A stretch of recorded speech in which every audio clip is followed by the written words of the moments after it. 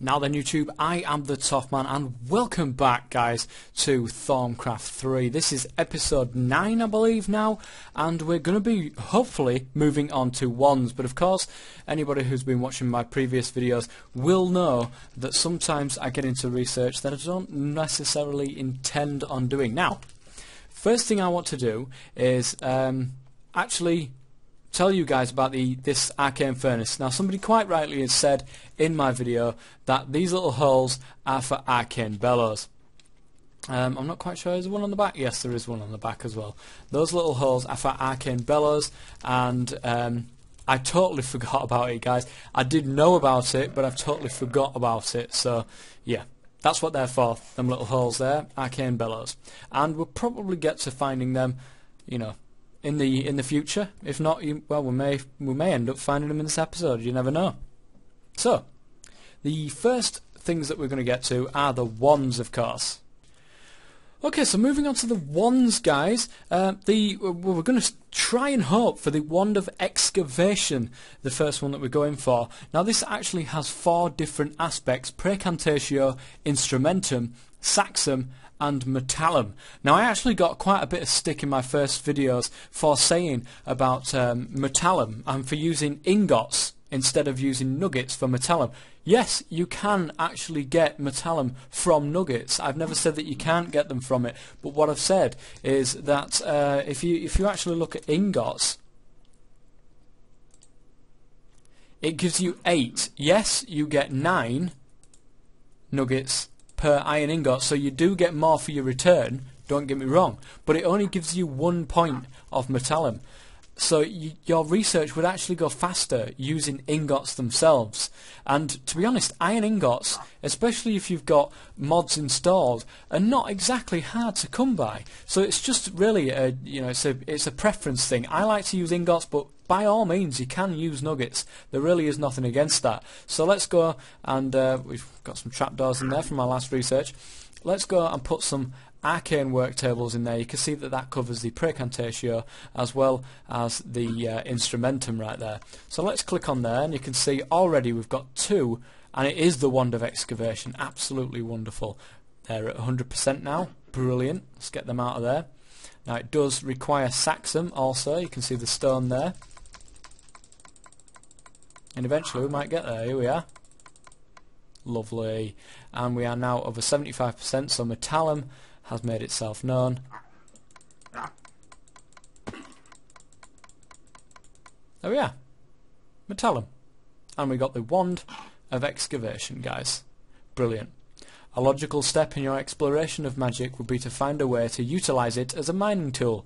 Studying earth moving and mining tools should show you the way. So, pretty much self-explanatory there. That is what we've just, that one is what we've just researched. You can see it's the wand of the apprentice there, along with 3 earth shards will get you the wand of excavation. So the wand of excavation, what does it do? Okay, you can see I've got the wand of excavation in my hand right this very second, and there it is, wand of excavation. Now what this actually works as is if you right click with it, you can see that these nice little like particle effects coming out at the end of it, and it does actually work as a lovely little like strip mining tool. But it does, of course, you can see here, it does actually, you know, slow your speed. But guys, it does work as a lovely little strip mining tool, because I can stand here and just go like that. Whereas usually doing this, you wouldn't be able to see that far down, so it would be a lovely strip mining tool to have at your disposal. How awesome is that? How awesome is that? Now I actually forgot to read the instructions, inscription kind of description, whatever it is. I forgot to read that out to you. You have successfully adapted the enchantment on an apprentice wand. You have turned it into a tool capable of moving vast amounts of earth and stone with little effort. Simply point at it, whatever you want to excavate, and the magic does the rest. Tougher materials take longer to mine, and anything other than earth, stone or similar materials will take much longer to mine. You can see it does require 16 metallum and 4 instrumentum, as well as 50 vis, so that's a hole of and a wand there, a hole of a wand. And that is the Wand of Excavation. The next one that we're hopefully going to get to is the Wand of Fire. Okay guys, so we're going to move on to the Wand of Fire. Now this actually requires 4 different aspects. The usual Precantatio, of course, because it is a magic wand, you do need magic for that. You've got Fractus, as well as Tellum and Ignis. Now, there's 2 different ways that you can get this. You can either use blaze rods, which actually are a really good source of Ignis and Precantatio both, or if you don't have blaze rods or anything like that, you could use, I don't know, maybe magic tallow or the sandstone recipe that I've showed you before, as well as coal, because coal of course does have the Ignis. But for the purposes of this demonstration, I am going to be using blaze rods. So I'm going to put blaze rods in there, and I'm going to click, and you can see, lovely, we've got Ignis, we've got Precantatio, and we have got the Wand of Fire. Very nice. It also has the Tellum aspect, you can see there. That is for the arrow, sword and a weapon, because that's what it's going to be used for, from arrows. And Fractus is the last one you can see there. We've already got it 75%, but Fractus is the last one. Lovely. And you can see there, you think you might be able to adapt the enchantment on a normal wand, turning it into a fire-hurling weapon of destruction. So let's grab that little scroll there, right click it, and we do have another wand to have a look at. And you can see you have successfully adapted that. It is now capable of sending forth a cone of elemental fire, burning all in its wake. However, the wand has lost the ability to renew its charge and will eventually run out of energy and break. You can see it's a Wand of the Apprentice with 3 fire shards and 50 vis, with 16 Ignis and 4 Tellum in a crucible. And if we get the Wand of Fire, I can show you exactly what it does. There's the Wand of Fire, and if you right-click with the Wand of Fire, sorry. Look at that, guys. Look at this. It does eventually break. Remember? Poor little rabbits. Just killed them. Never mind. Does it work on trees? I don't think it does work on trees, does it? Nope, doesn't work on trees, but it does, guys, work on animals, work on entities.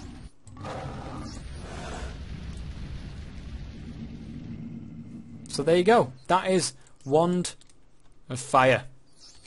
Right, so we're going to move on to the final wand of this little video set, and the final one so far, and that is called the Wand of Lightning. Now this actually requires 4 different aspects yet again. It is Precantatio, Tellum, Potentia and Fractus, and I've got 4 different items. I mean, there could be other items out there that do use the same kind of things, but I'm going to use these ones, and I'm actually going to put them all in at once to see if I can't get them all at once. Wand of Lightning, lovely. And there you are, guys. That's how easy it is sometimes, and it looks like we're not getting that one, so I'm going to move it out so we can actually see that on the screen there. Lovely. There you go. So you can actually use all items at the same time. You just got to make sure that it's on this screen at the time.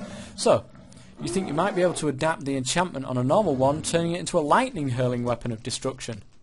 Brilliant. Much like, get out of it. Much like the Wand of the Fire, or Wand of Fire. There we are. Lovely. The wand has lost its ability to renew its charge. You need air shards as well as the apprentice wand with 50 vis, 4 tellum and 16 potentia to get yourself the Wand of Lightning. So let's get ourselves the Wand of Lightning. There it is. And let's get rid of this annoying thing. Where is it?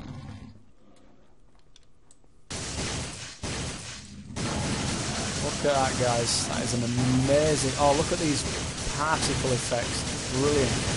Absolutely brilliant. Oh my god.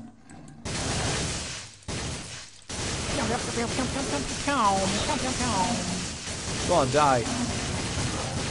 Die. God for that. So guys, that is the Wand of Lightning. Absolutely brilliant stuff. I love the little particle effects and I love all that kind of stuff with Thaumcraft. Everything, it never ceases to amaze me what Azanor has done here.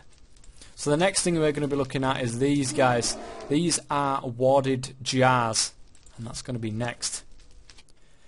Okay, the warded jars require 4 different aspects: tutorman, vitreous, vinculum, and vacuous. Now, I've got some items for you here, guys. I've got the vitreous. I've also got the leather, which is going to be the tutorman.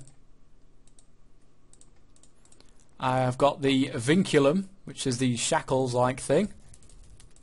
And I've also got the vacuous part of these chests here. So what am I going to use to actually try and do this? Well, I'm going to use these two together to see if we can't get them at the same time. And it looks like we may have just done so.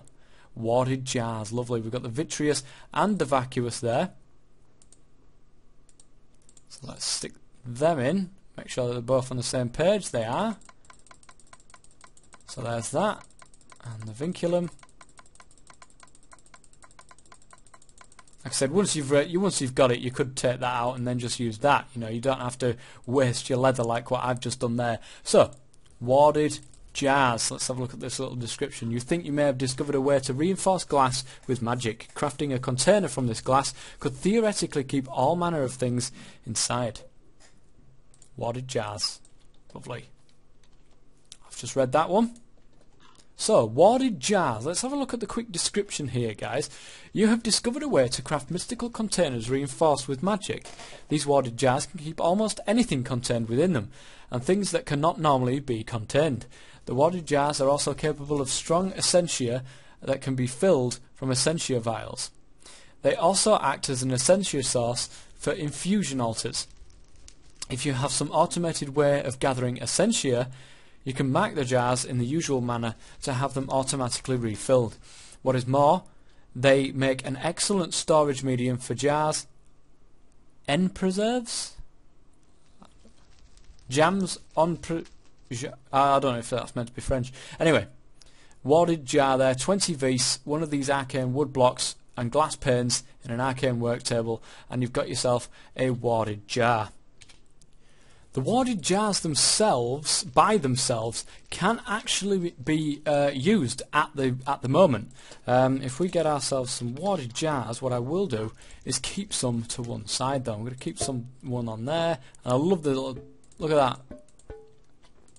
In fact, it moves when you hit it. And it moves to the side that you, oh, bloody hell. Got a bit of a lift there. And it moves to the side of which you hit, and I think that's a great little touch. I'm going to put some, all over the place, which is brilliant. But we'll get more into these warded jars after we find the other research which comes after the warded jars, and that is basic flux research. Now this one's quite a long one to go by, so let's get straight on with it.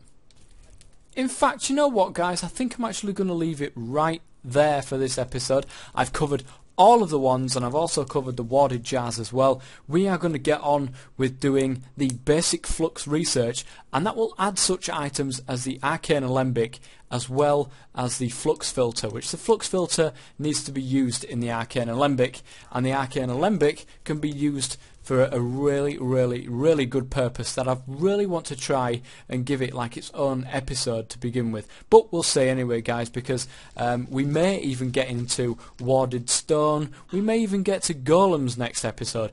I really don't know which way around I'm going to do it yet, but I will decide that later on.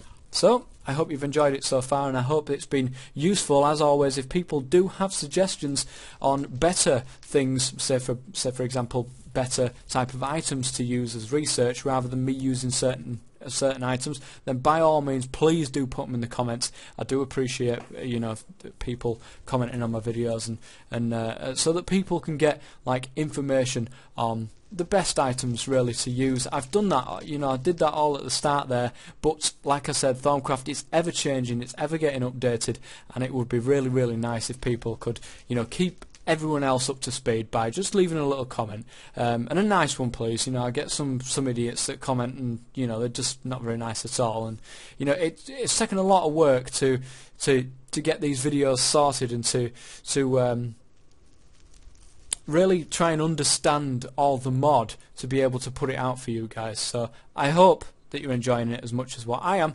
and until next time, stay safe.